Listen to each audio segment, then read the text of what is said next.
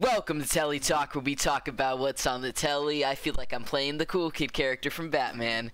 What's up, guys? What's up, Telly Talkers? Welcome back to another episode. Welcome back to another episode of Telly Talk, where we talk about what's on the telly. And by that, we mean what's on our minds, because we're Telly.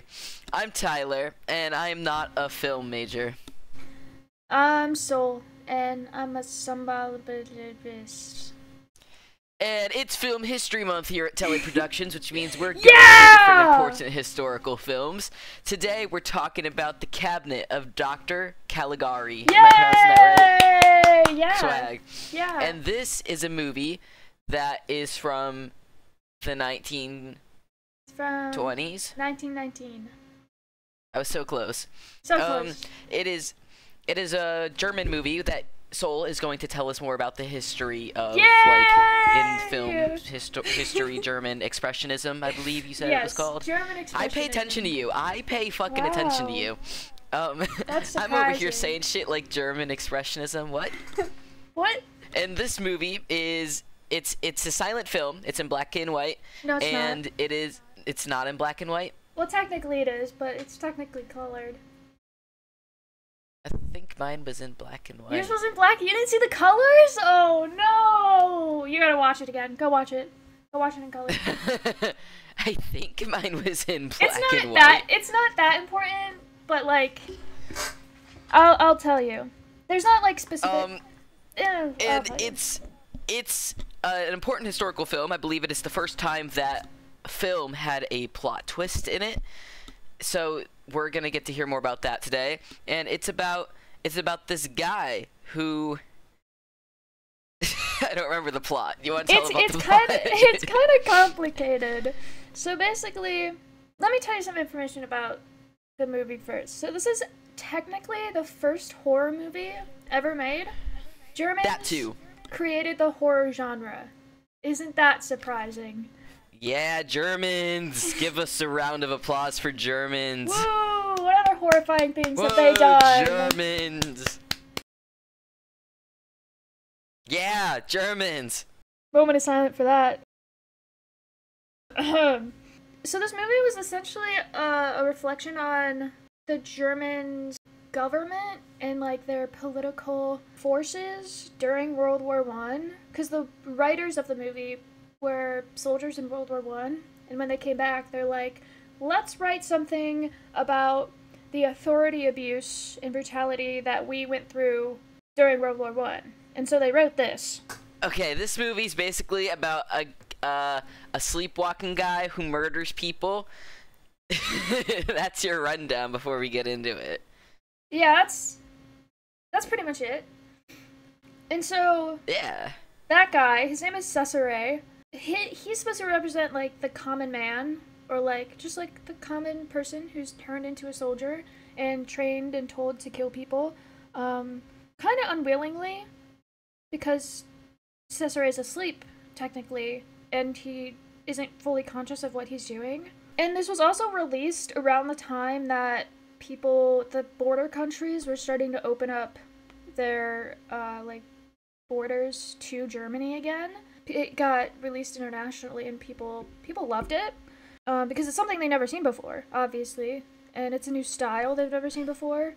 This style was so interesting because everyone knows, like, that really classic silent film vibe, but, like, it's, like, so stereotypical. Like, this was exactly what you picture an old silent film to be. Yeah. But I was watching this, and I was like, even though I know this is exactly correct in the exact vibe, I'm not sure if I've ever actually watched a silent film before. I can't remember if I ever have watched one. Not in my memory. So it's in, like, why do I know that exact vibe? I guess German Expressionism as a whole was a huge influence on American horror and American, like, film noir. Oh, I believe it. So the style of German Expressionism is, like, very angular, monochromatic, like, dark, like, vignette heavy. Like, the vignette on this movie was so heavy, it was like a tight circle around the screen. Like, it was just like, I thought that was version. essentially. I was gonna ask about that. I was gonna ask if that is something that they do in post-production, or is that like something they do to the camera lens while they were filming this? I'm pretty sure they just put like a cone around the lens. That's what I was thinking when I was watching it. Because this was a silent film, there was a lot of text on the screen. Like it's like a little PowerPoint where they would show a scene and then there'd be text to show what they were saying. And I just want to say that they changed fonts depending on what they were showing. Like if they were showing a newspaper or a diary, they would use a different font. But the really standard font they used for most of the film was so horror, it was almost hard to read. Like it was just a weird font. It was so weird. I'm going to talk to you about the colors.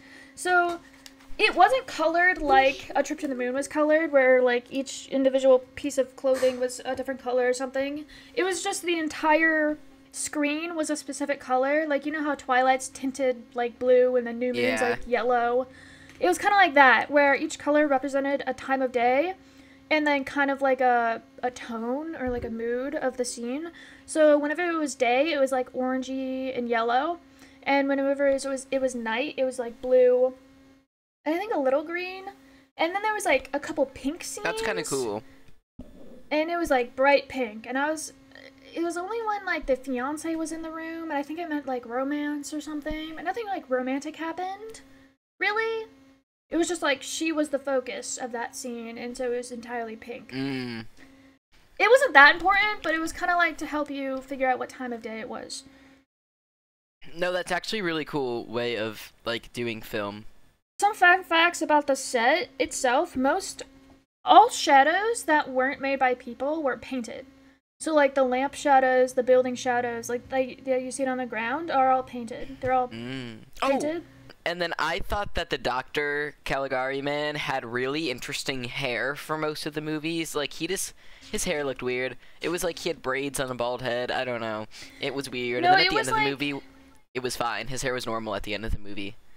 It was like painted white, like he had a really bad comb over. He reminded me of Scrooge McDuck, and I really hope that they took inspiration from him. German expressionism. Right. Let me tell you the plot of this movie that we're talking about for the past 20 minutes. So the plot of Dr. Caligari is basically this guy. His name is Francis. There's the first scene where he is sitting in the garden and is like, he sees this woman in a white dress and he's like, that's my fiance. And the guy sitting next to him is like, okay, buddy, yes, that lady is your fiance. And then it's kind of like a flashback or something. Yeah. And it's kind of like, the inference you get from that scene is like, oh, are they both dead now? Because the lady in the white dress kind of looks like she's floating around, like she looks dead. I'm like, okay, she might be dead. Apparently she's not dead. She's just insane. And so we cut to, like, the town. There's a town fair happening. And Francis and his buddy Alan go to this fair. Alan, like, drags Francis to the fair.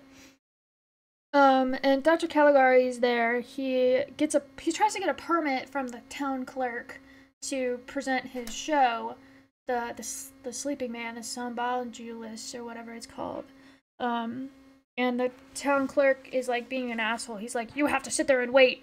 I'm not talking to you. And then he waits, and then the town clerk leaves, and the guy's like, what about my permit? And he's like, go talk to these people. And he's like, I'll get you back for that.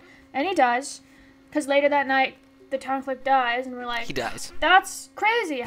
Why did the town clerk die? That's crazy. And we don't know who killed him.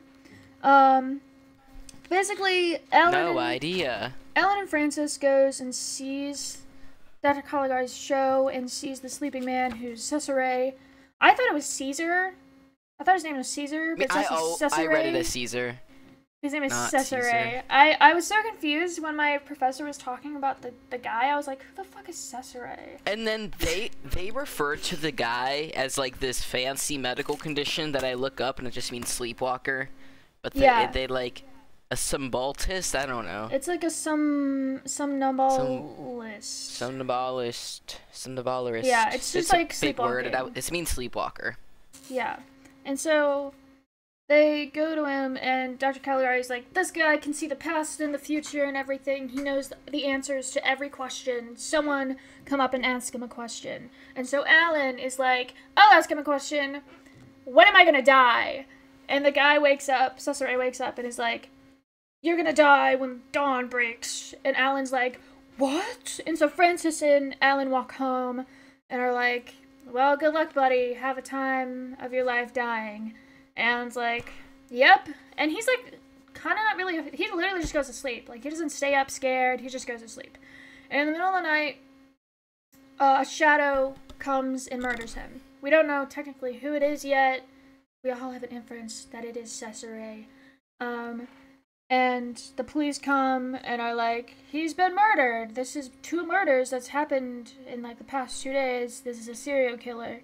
And so they find this random guy on the street who possesses a really big knife who's acting suspicious. And they're like, this is the murderer. He's going to jail.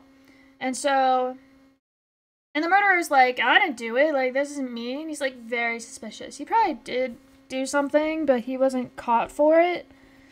Anyways, Yeah. So then, I kind of get lost in what happens here, but the fiance, Francis's fiance, who's the woman in the white dress at the beginning of the movie, she meets Dr. Caligari and is like, hey, you should come and see my sleeping man. And she's like, okay. And so, she sees the sleeping man, and he, like, scares her. And she runs home and is like, you're scary, you're gonna kill me, oh my god. And so, that night, we see Cesare for the first time attacking the fiancé. We think that she's been killed, but she's not been killed. It's a little unclear, but she's alive. And so, he essentially takes her body and, like, runs away with it. I don't necessarily know why. And Francis and, like, the policemen catch Cesare, or they find out that his fiance's missing, and that she's been, like, kidnapped by the killer. And they go to the prison and see that the suspected murderer is still in jail, so it couldn't be him, so he's cleared. And the murderer's still out there. So they follow the tracks of this murderer, catch up to Cesare. Cesare drops the fiancé on this bridge and keeps running, and then he, like, wakes up and then falls asleep in, like, a field or something. And the fiancé's like, it's Cesare! And everyone's like, what? No, it's not. That he's, like, sleeping and not alive, blah, blah, blah. And so they go and investigate Dr. Caligari, and he uses a dummy of Cesare in his little box in his cabinet. And they go and investigate it, and they're like, oh, this is a fake body. Where is Cesare? And he's like, I don't know. And so Dr. Caligari runs away, like, really fast, and Francis follows him, and Caligari runs into an insane asylum, and you're like, where the fuck is this going now?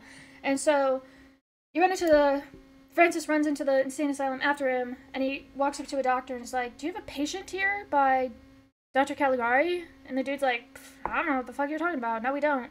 And so he calls a bunch of other doctors and like, do you know Caligari? And they're like, no, I don't know Caligari. And he's like, you can go ask the director of the asylum. And so Francis goes up to the director and is like, hey, do you have a patient by Dr. Caligari? And the director turns around and it is Dr. Caligari. And you're like, oh my god! He's the director of the insane asylum? That's fucking crazy! And so he runs away and he goes to the doctors and he's like, guys, like, the director is Dr. Caligari. He's fucking crazy. Like, let's go and, like, read into this. And so when Caligari is sleeping, they go to his office and, like, read all his books and his little diary of the story about Dr. Caligari and how he has this, like, sleeping man. And do you think it's his diary, or it's a story of this guy named Dr. Caligari who's done these things? Because I'm still confused about that. My understanding is that the current doctor wrote in his diary that he discovered the previous doctor and was like, so it was a previous doctor who did those things, and then the current doctor was like, oh my god, I want to do that.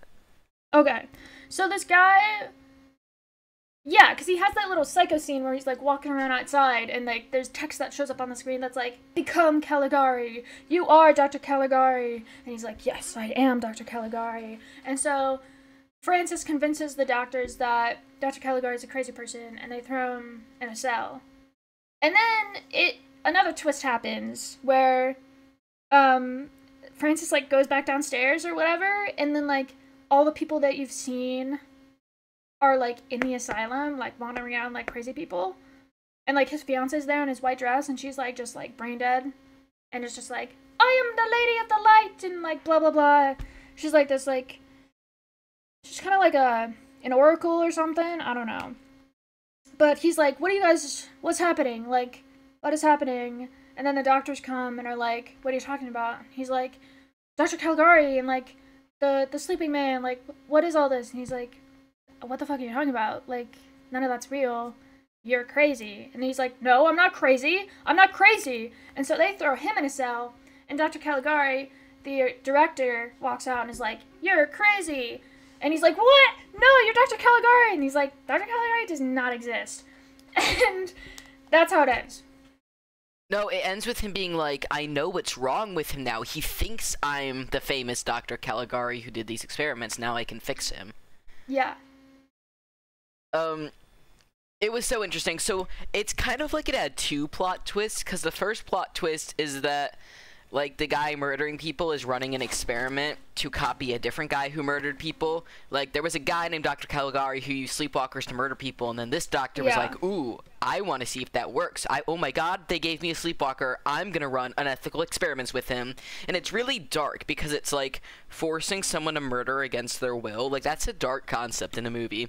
And then you find out, like, he's not the original Dr. Caligari, he's just pretending to be Dr. Caligari to copy him, and then the actual plot twist is, like, this is the first "it was all a dream" trope. Yeah, It's the first plot twist in a movie, and people had read plot twists before in books, and this actually kind of reminded me of Edgar Allan Poe's style because of the unreliable narrator. But it was the first time that, like, that trope was used in film, and I think that's really cool. So Francis, the crazy guy, he had a friend who was murdered by the sleepwalker. I was wondering if Francis was the person who killed him, because they both like the same girl. But like, how does his friend dying fit into him imagining this whole thing? I don't know. Like, I was just confused how much of this like happened. Like, I never really thought that, like, I never really thought of, like, the perspective of, oh, this entire thing is a dream. And then, was this, like, a delusion, or was this, like, a fantasy? Like, I was curious how much control he had over these thoughts, because I was curious if this was, like, a desire to switch the roles and put the director in the asylum, as opposed to him being in the asylum, or if this was just a straight delusion. I had lots of questions. I have no idea. Because I don't think it was written that well, or they didn't portray the writing. I don't think they thought it through. Film. I don't think they thought through the plot twist to the implications it would have for the previous part of the movie. Yeah. That's my only concern with it, but it must have been cool to experience, like, when not a lot of films existed, I guess. Yeah. Cool things about the movie, I don't understand the war messaging for it, but as from a medical perspective, it's cool. If you ignore the delusion part and just, like, the original plot before the final plot twist with just, like, the Dr. Caligari, it's, like, a critique of pushing, like, valuing knowledge over a patient because he's abusing his patient to get more knowledge. So that's an interesting, like, thing to talk about in a film. I think the war thing is controlling people to kill. That makes sense. I like that. That's cool. I don't get the other stuff that people wrote. Okay, my thoughts on the movie overall. I know this was probably just a style, and like I guess since it was silent, it just felt weird. But like sometimes they would just linger on shots for too long, and I felt like they could have just cut shots off earlier, and that bothered me. And I did think the plot was cool, but because it was so long, it was hard to get through. But if you have the patience to sit through it and follow along, the plot of the movie is actually really good. It is a really cool concept. It was more normal than the other movie we watched. Yeah, well, that one was based on fantasy books. That makes sense. And I think this one's supposed to be more realistic. What would you rate this movie? I give it like a 2.8. I'm gonna give it a 3. It was good. Probably wouldn't watch it again, but it was good. I liked it. Like, I forgot. I was kind of like dreading watching this, not gonna lie. But then when I watched it, I forgot how much I liked the art style of it, and I really enjoyed it for that.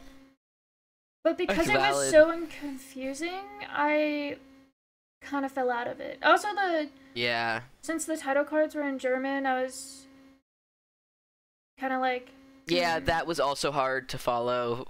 Just like signs, like for the asylum, German. Actually, there was one part where when Dr. Caligari goes into the asylum, the sign says insane asylum, like in English. And then when it does a close-up of Francis going in, it says it in German. And I'm like, that's so interesting that they did that. I don't know why they did that, but they did that. Well, who's your favorite character? I like the guy who was like, when am I gonna die? And then died. Alan? Yeah, I'm an Alan kind of guy. You are an Alan kind of guy. Not the main character for once. I like Cesare. Cesare, my boy Caesar. My boy Caesar. Thanks for watching, guys. We post videos every other Tuesday, and we have Telly that comes out every Friday sometimes. That you guys are currently watching now, and that you should watch more of. We have plenty of other episodes you can watch while you're waiting. If you want to listen on Spotify, we do have a Spotify that you can look up Telly Talk on. We have most episodes on Spotify in audio and sometimes video form, but don't watch the video form, just listen to it in audio. The links are all in the description. Same with our social media. You should follow us on Twitter and Instagram and TikTok and Twitch. We don't stream anymore. We did. We might in the future. I don't know. Not currently. We do have plenty of more funny videos. We have gaming videos. We have ranking videos. We have vlogs. We have IRL challenges, games, all fun stuff that you guys should definitely go watch. Man, we scripted all this? No, I'm kind of ad-libbing here. That's also garbage. Bye, guys. Bye!